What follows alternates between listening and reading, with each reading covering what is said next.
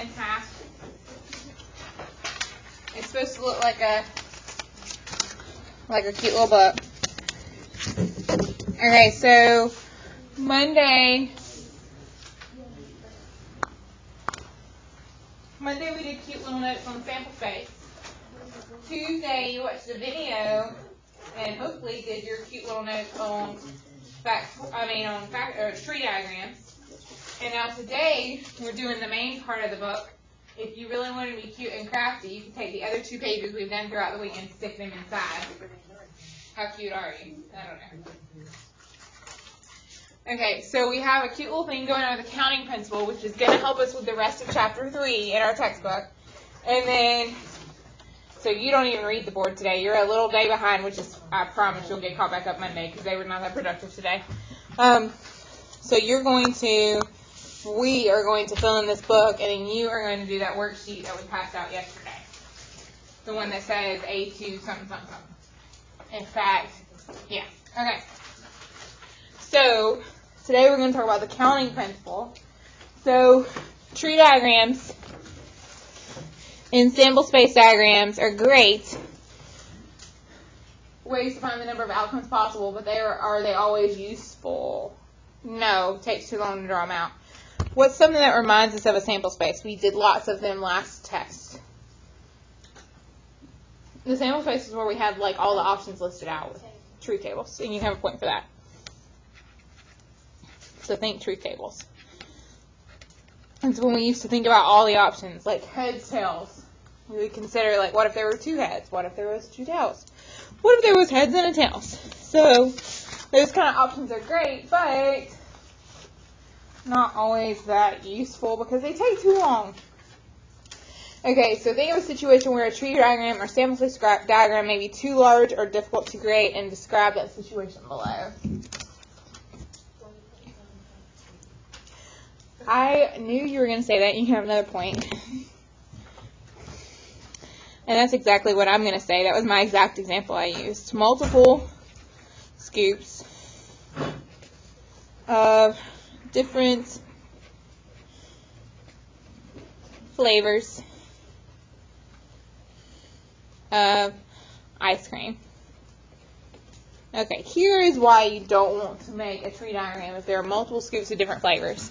Because if you can do one chocolate, that's different from chocolate vanilla, which is technically different from vanilla chocolate, which is definitely different from vanilla, vanilla, vanilla. So you can see why with ice cream and mixing flavors and number of scoops, my gosh, listing out all the options would be a giant pain in the tail. So there has to be a better way, a faster way, which is what's going to break Lauren's heart, but it's going to be okay.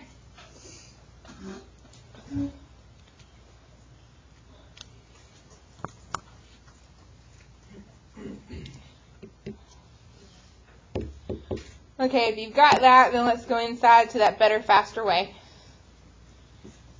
Oh, I still got people writing. I'll give them a second.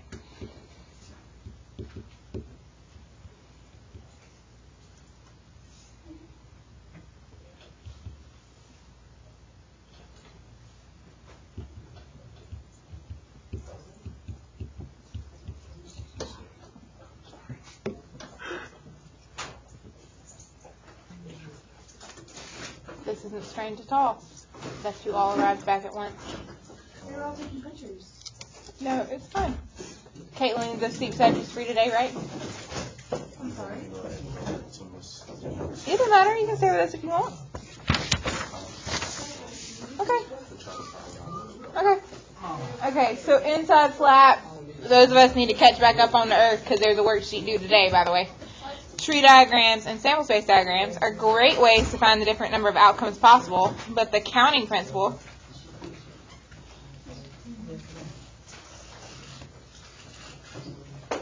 is a much simpler way to find the number of possible outcomes.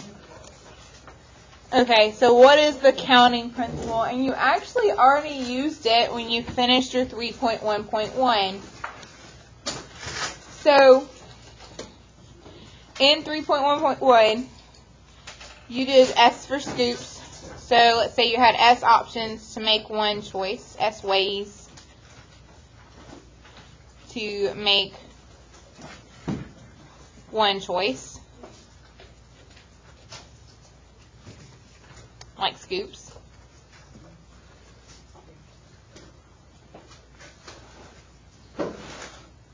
And then you have F ways to make another choice. I need to stop writing in this purple. Oh, I do desperately.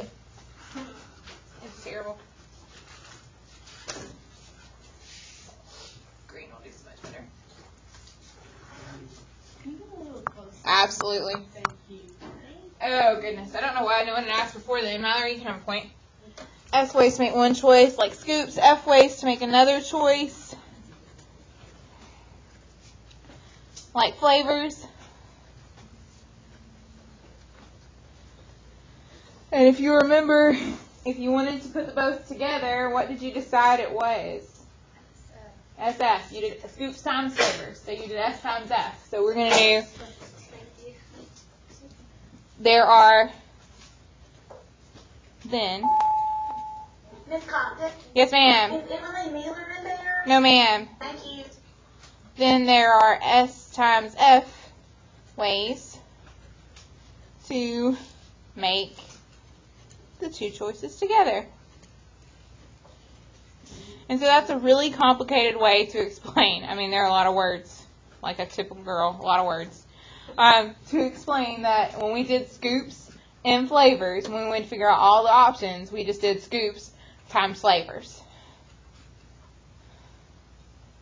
So genuinely today, we're just going to be multiplying. No, it gets a little more deep than that in the textbook, and we'll handle that bad boy on Monday. But for today, especially with the worksheet we're about to work, literally we're just multiplying. So let's look at our first example. If you have 4 different pairs of socks and 6 different pairs of sneakers, how many different combinations of socks and shoes do you have? Because you literally need 4 times 6. So let's see if I can put both on the screen at the same time. So 4 times 6, you got 24 options. And I know this sounds really stupid. You're like, Miss Compton, why are we multiplying? Like, I know I took discrete, but I didn't want to multiply. I swear, people forget that this works for a normal problem because we start doing permutations and combinations, which is where we start being selective, like 4 pairs of socks, but we can only choose out of 3 of them. Like, we start getting picky. And people forget about easy stuff like just multiplying. It's amazing. Okay, number 4, let's let table 4 handle it. What's the answer on number 4?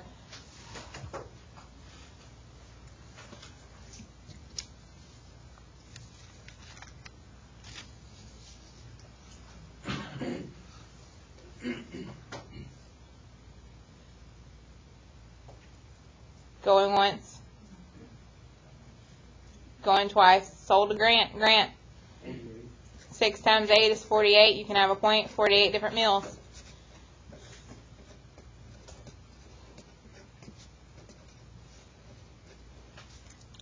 Okay, number 5. Yes, Angela. 26. No. Did you multiply the 2 numbers? Yeah. 13 times 2. It's not 2, it's 11. Oh.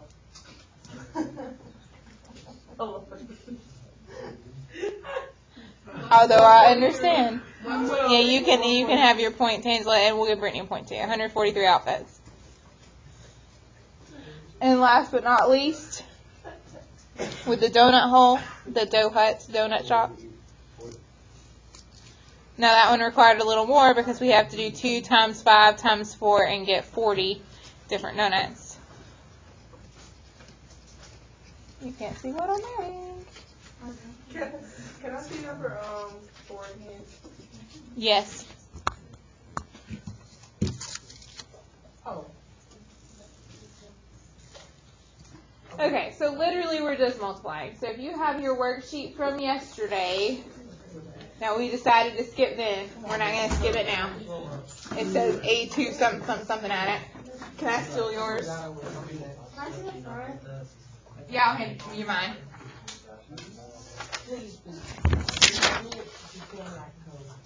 Okay, so this is what has to be done today. Now, if Mallory gets this done, and I get it's Friday, but she's worried about her next week, so if she's trying to get ahead, she could start 3.1.2. That would not be a bad idea. But all Mallory absolutely has to get done today is this worksheet. And I'm going to tell her that it is okay. She needs to have all the right answers because this is really easy. So she better have all the right answers except on 2 of them. It's okay if she's kind of guessing because we didn't exactly go over this kind. 2 and 5, I'm going to, 2, 5, and 6. I'm going to forgive her 2, 5, 6, 7, I lie. 2, 5, 6, 7, if she doesn't have a perfect answer, I might forgive her. But otherwise, Lord Jesus, she can multiply better than most. So if she doesn't have the right answer, she can see why I'm going to be mad at her paper. Are there any questions about this? Okay, then Miss Compton has said all the things that she needs to say. Brittany. I don't know how to sheet.